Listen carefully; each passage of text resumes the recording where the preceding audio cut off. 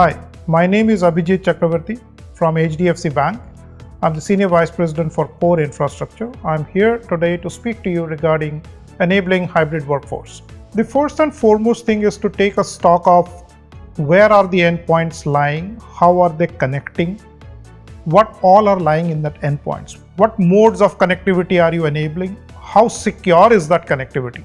Would you have visibility into all the assets, which is the endpoints and any other systems that is used to connect to the network?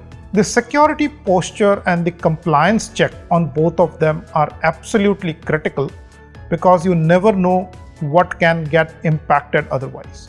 The IT support, which was very comfortably and as per design sitting in the office and operating, today is dispersed. We worked at a cloud telephony solution, and whereby both the employee and the IT support engineer could make use of the cloud telephony solution irrespective of wherever they are sitting. Now, how do you onboard new devices?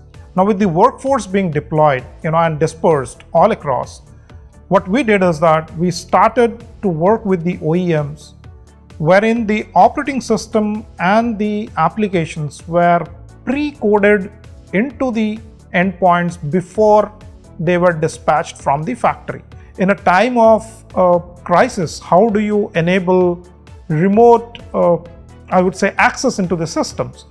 We worked on solutions which, I would term it as an identity access management solutions, whereby we exactly knew who is the user who's logging in, what sort of access rights has he or she got, which sort of applications can he or she access, and what has he or she done with those access, which means a complete log right from the user logging in to the point the user logging out. During remote access, what also became a challenge is communication and collaboration platforms.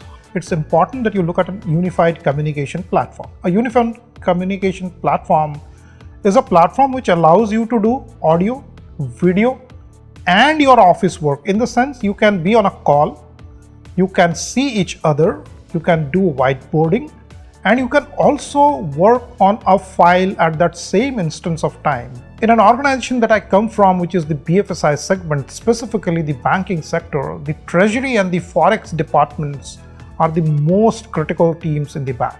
By design, they are always designed to work from office, sort of a closed war room where they can't even carry their mobile phones inside the war room.